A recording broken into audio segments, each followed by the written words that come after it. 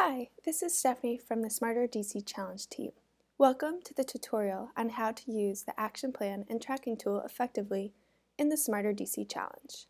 The value of creating a plan for your organization or property is in shaping the impact your organization or property will have as a result of your investment of time, creativity, and resources into your sustainability efforts and initiatives.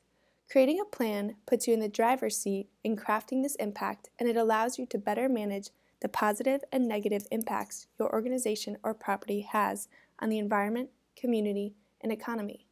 There are 5 key steps in creating a sustainability plan. 1. Clarify your sustainability vision and goals. 2. Build a community of collaborators and supporters. 3. Choose your desired strategies and methods. 4. Develop action steps. And 5. Document and communicate your sustainability achievements and successes.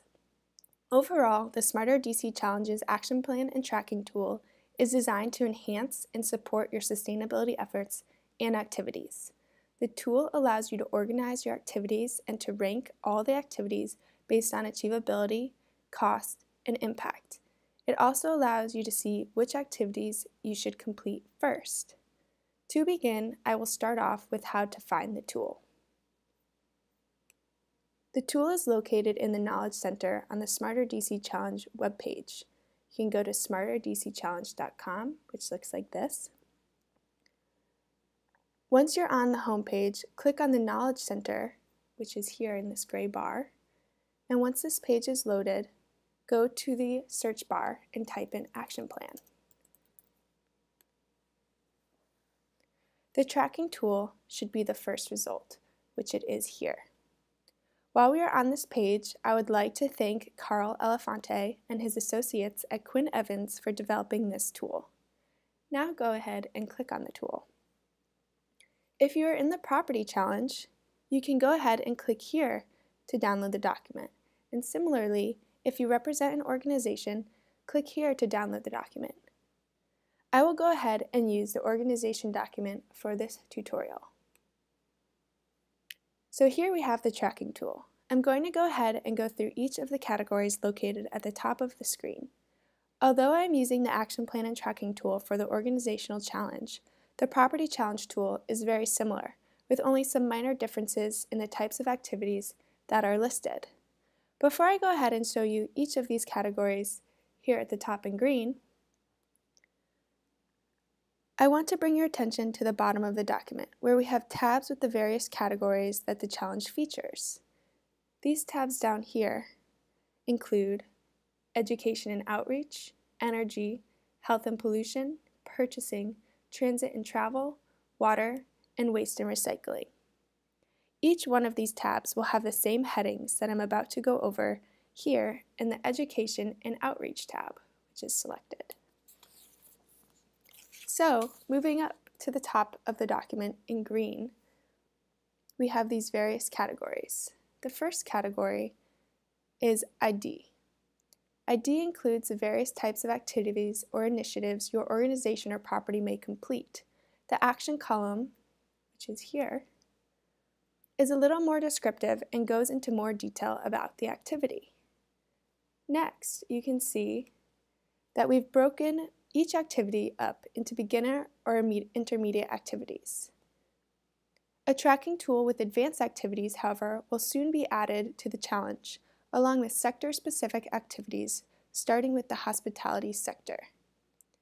So, if you are just starting off and implementing sustainability at your organization or property, first focus your attention on the beginner activities. For individuals that have a little more experience working on sustainability initiatives, first make certain that you have entered the activities you have already completed into the tracking tool. Once you've entered the activities as complete, you can move on to the intermediate activities.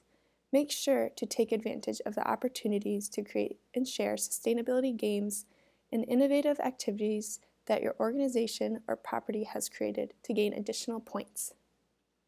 Points are recorded in the next column. The points listed here, of course, match up with the points listed on the website. Next, for the achievability column, you can rate the realistic achievability for each activity. You'll have the ability to select whether activity is easy, possible, difficult, or not applicable. An easy activity, for example, may be forming a green team, which you can see here. You can see that there's an X in the easy column. A more difficult activity, however, could include drafting and implementing a sustainability policy, which again you can see here, there's an X in the difficult column. Some difficult activities may just be too costly for the year's budget, or it may require resources that are currently unavailable. Next, you can see that we have costs. The cost column is broken up into low or none, moderate, costly, and budgeted. It is up to your organization or property to define what costly versus moderate means. So this will differ based on an industry and the size of the organization or property. Some of the activities have minimal costs, so if you don't yet have a large budget towards sustainability, you can focus on some of the lower or moderate cost activities. The cost column can also help you focus on future budgeting for sustainability. Next, we have the phase column. The phase column is for when you have actually started an activity, as it is used to track your progress. The phases for an organization are project planning, project design, project implementation, and project evaluation. Once you have moved on from each phase, be sure to remember to mark the activity as complete on the website so that we can give you your points.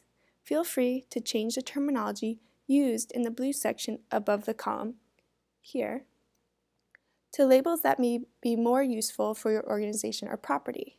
For example, if you were filling this out for a property, you may want to include construction or occupancy as a phase. You will also want to change the terminology in the actors column, which is next, as you can see here. In these columns, you can mark who is responsible for the completion of this activity. You can edit the headings to be any of your colleagues or contractors' names if they are involved in completing this activity. If this is a shared document within your organization, the actors column can help with accountability for completing activities. Next, in the impact column, you can rank the impact that the specific activity has on the overall sustainability of your organization or building.